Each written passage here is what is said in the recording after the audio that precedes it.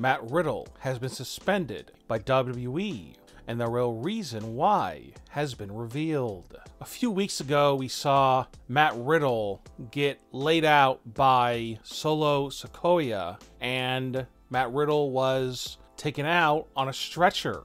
And it was revealed a few days later on SmackDown that Riddle would be out of action for 6 weeks.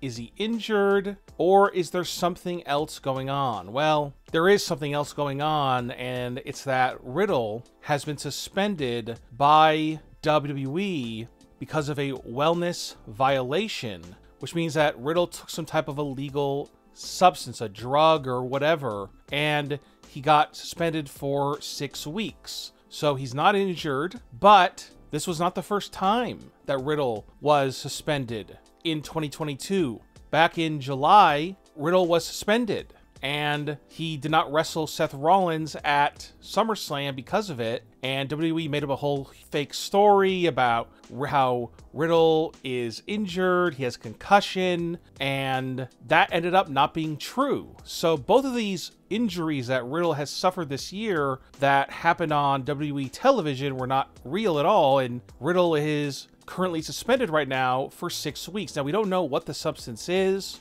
Obviously, we know what Matt Riddle is known for, but it looks like that may not be what he got suspended for. But Riddle got suspended multiple times back in UFC for wellness violations as well, when he did mixed martial arts. And it's also being reported that right now, WWE is trying to get Riddle into rehab.